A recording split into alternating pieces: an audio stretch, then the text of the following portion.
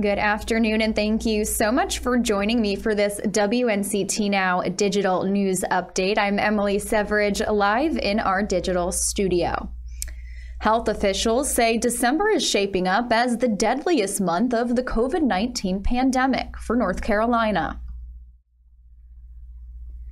On average, an average of more than 33 people have died each day from December 1st through 21st because of the coronavirus. That's according to date of death data from the State Department of Health and Human Services. On Tuesday, the state also recorded it's now past 1,000 deaths for this month. That's the most in any month since the start of the pandemic in March, passing November's death toll of just 883. This trend follows with the national trend in which more than 50,000 people have died across the U.S. this month.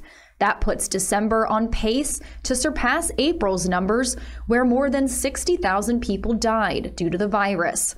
Today, total deaths reported in the state are now more than 6,300 since March.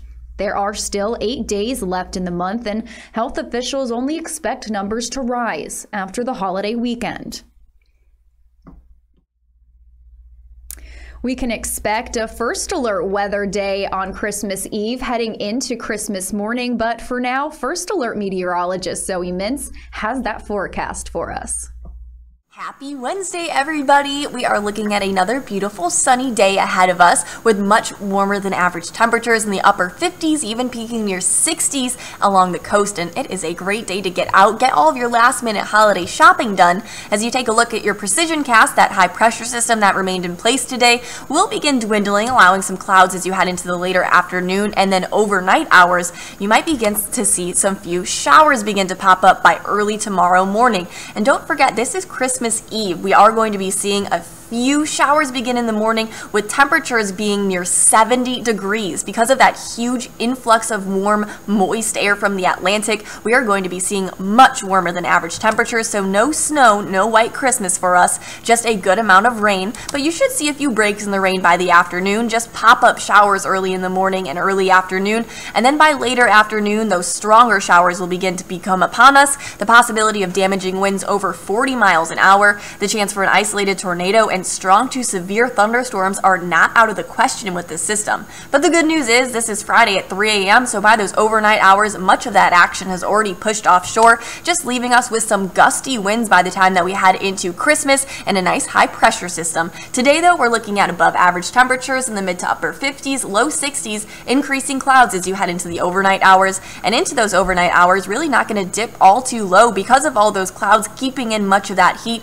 only down to the mid to upper 40s, low 50s, even possibly still around 60 along the outer banks, but then showers begin to pop up right at around 3 or 4 a.m., and those will continue throughout the day, which is why we have that first alert weather day, the chance for some strong to severe thunderstorms continuing into early Friday, but you should be able to get out and soak up some sunshine on Friday. But look at those temperatures down for the highs in the high 30s and overnight lows down to the teens. It is going to be very cold. A big cold snap is heading our way by the time that we head into the weekend. I just wanted to warn you all of that possibility for some frost to wake up to definitely Friday and Saturday morning. So be prepared, soak up some sunshine today if you can, but definitely grab an umbrella and be weather aware as you head into Christmas Eve.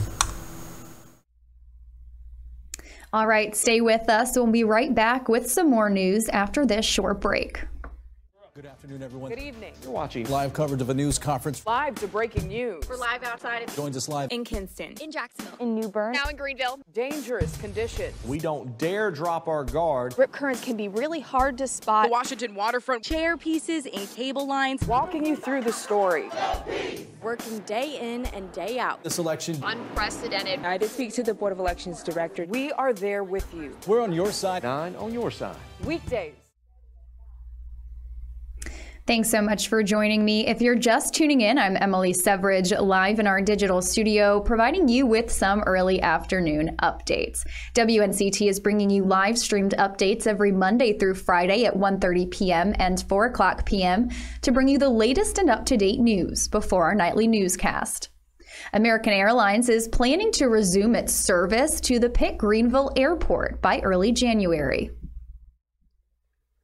On January 5th, American Airlines will resume flights at the Pitt Greenville Airport. Flights were originally halted over the summer due to the coronavirus pandemic, and that suspension was extended into early December. An American Airlines spokesperson said that this is only possible because of Congress's passage of a second COVID-19 stimulus. Airline officials say that with the support from the CARES Act payroll support program, they'll be able to resume flights by early January. Airline officials say they're looking forward to resuming service to Greenville and to do their part to help our country recover from the pandemic. Here at WNCT, we are learning new information about two men that were found dead at a Fort Bragg training area earlier this month.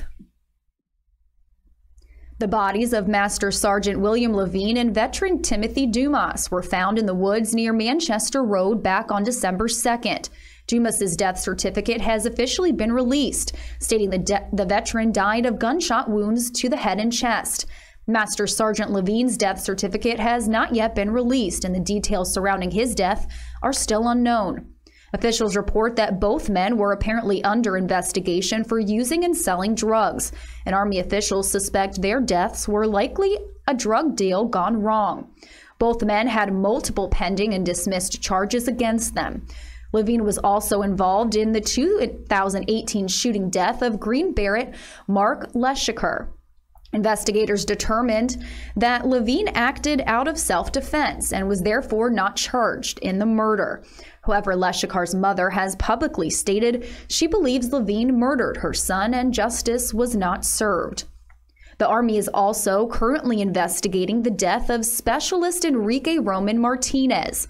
Martinez was found decapitated after he disappeared Memorial Day weekend while camping with friends at Cape Lookout. There's a picture of Specialist Enrique Martinez right there.